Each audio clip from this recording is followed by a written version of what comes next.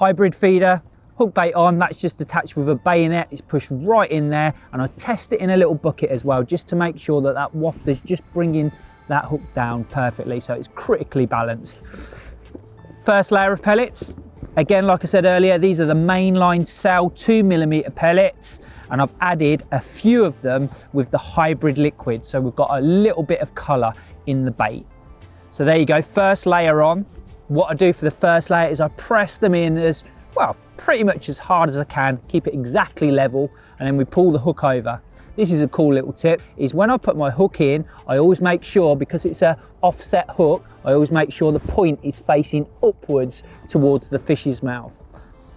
That's in the optimal position there, right in the middle of the feeder. Then I'm just going to get a small amount, just in my hand, and roll the feeder in it. So that hook bait stays exactly where it is. Because we're casting a long way, we want it to be nice and aerodynamic. The feeder will do most of the work, so by just moulding the bait round nice and evenly around the top of the feeder, we'll have a perfect little aerodynamic space rocket that can get to the distance you need it to. The pellets are on nice and tight there. Don't be scared about squeezing them on. As soon as they touch the water, they will start automatically breaking down.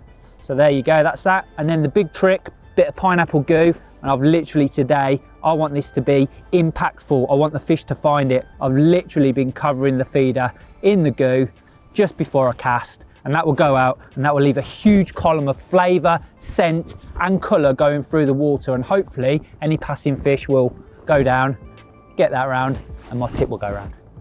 Easy.